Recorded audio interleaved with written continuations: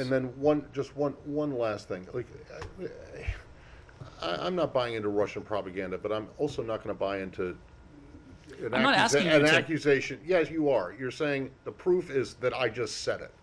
So let me just appeal to you on behalf of all of us, and the American people, and the people of the world, and the Russian people, and the Ukrainian people.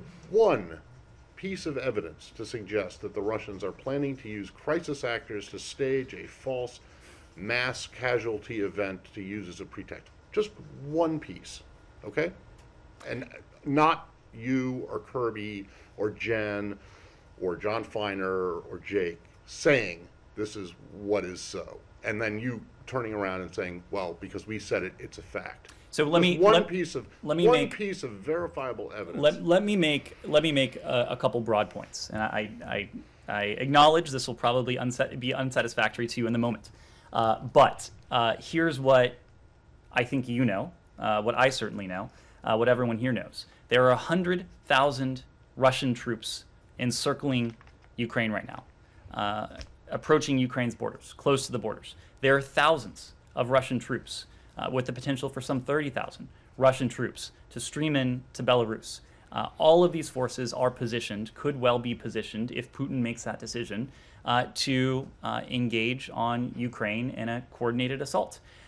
We also know that the Russians have resorted to these tactics in the past, have developed a remarkably similar playbook in 2014, amassed troops, engaged in 2014, it is a historical fact, engaged in disinformation and propaganda to paint Ukraine as the aggressor, fabricated a pretext for an invasion, and went in.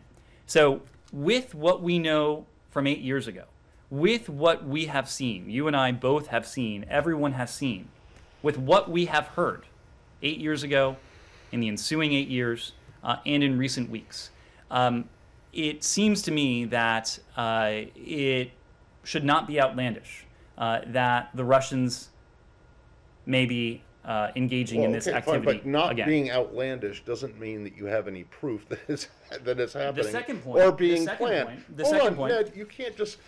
All of that may very well be true. Probably is true. Okay, but it doesn't provide any evidence of what you're alleging now, which is that they're planning this fake mass casualty event with quote unquote crisis actors, which is something that, in the U.S. we rarely hear outside of the kind of, nutty conspiracy theory crowd.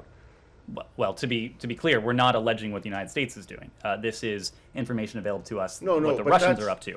I understand your point, but I just want to... You do? Because, you're treading into serious waters here. And if you can't provide any evidence other than, well, I said so, and so it's a fact, that's a problem. Matt, there's a second point.